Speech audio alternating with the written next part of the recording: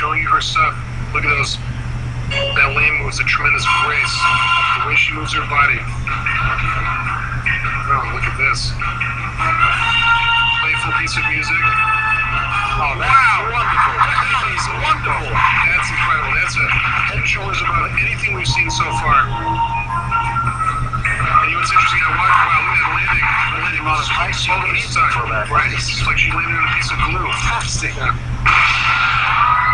I watched her do this routine in training, and it looked nothing like this. I mean, she didn't reveal anything to her competition in training. I mean, this is just unbelievable.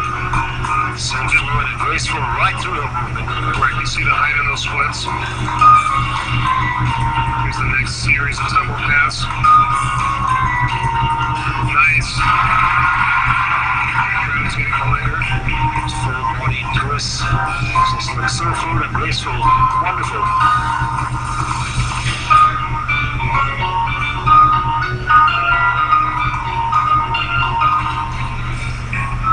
You see she got ready for her next portion of the routine just a little bit early. So you might have to wonder if that's going to be a deduction on the part of the judges.